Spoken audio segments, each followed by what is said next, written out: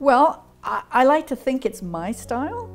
And yes, the last, I'd say the last 18 years, almost 20 years, it's been abstract. I've moved into that because I think it better expresses what I'm also experiencing and what I'm also investigating.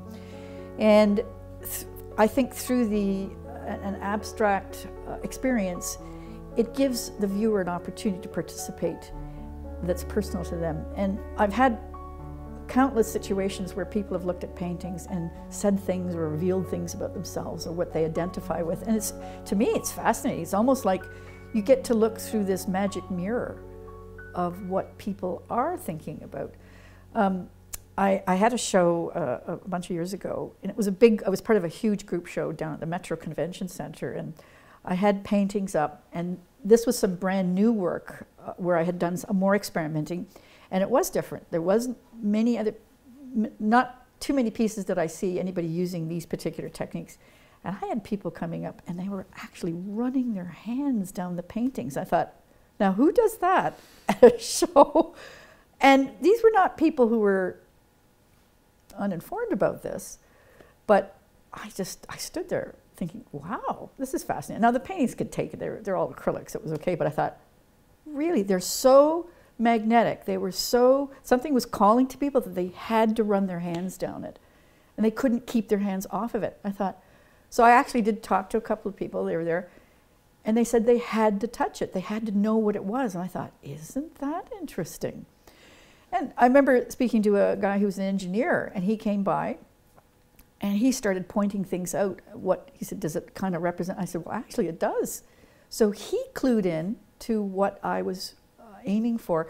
So that's, to me, I think, exciting when somebody is really engaged in a piece, in what you're having. It's a language I've created, but some people are really picking up on it. And words can't do some things justice. That's why it has to be experienced. It has to be seen. It has to be digested in a way.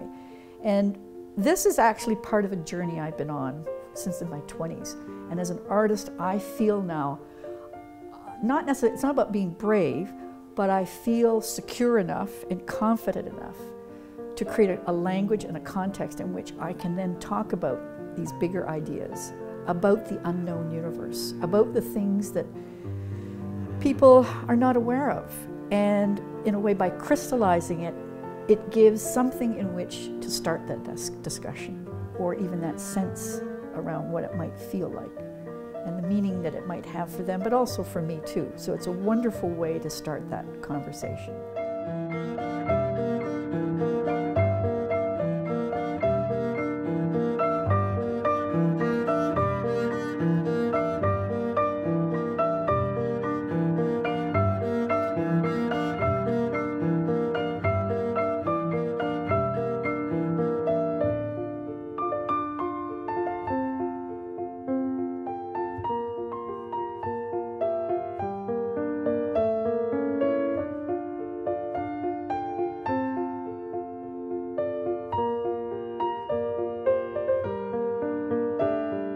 Well, I think it does tie into the fact that having started so young, and this is my life path, that it's the next thing to do, and there's nothing to lose. And that's actually what I like to, when I'm working with students and teaching, it is about growth mindset. You don't put limits on yourself.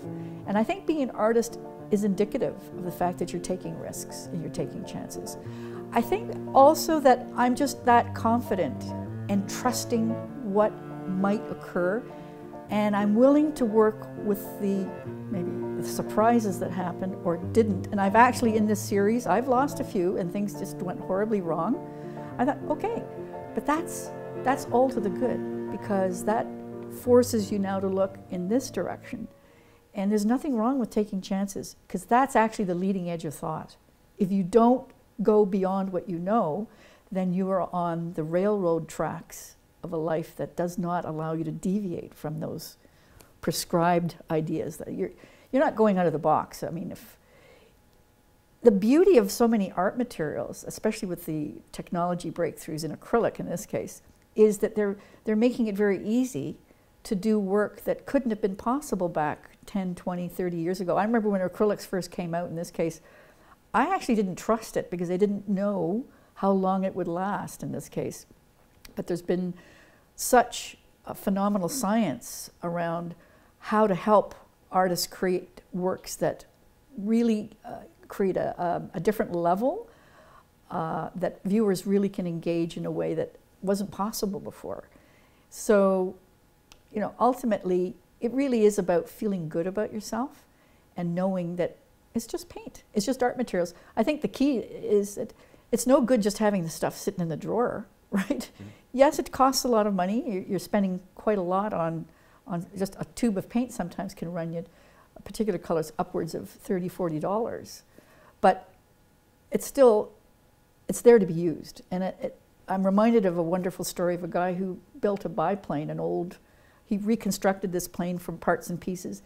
And it would have been a beautiful museum piece, but no, he used it throughout the rest of his life, and he flew that thing, and he landed it, and he went on adventures with it. And yes, the plane got dinged and had to be repaired constantly, but it was something that was his love of flying that machine and using it, and it gave him the joys of his life that he wanted to be up in the sky flying. Well, I say that, you know, the materials you've got, the time, you don't get the time back, might as well go for broke.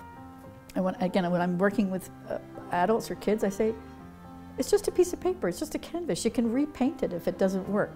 But doesn't that really speak to people's lives in general, though? I mean, if you're not going to take a risk there, that says something about what you're not taking a risk elsewhere. So art is, I think, a wonderful way to reveal yourself.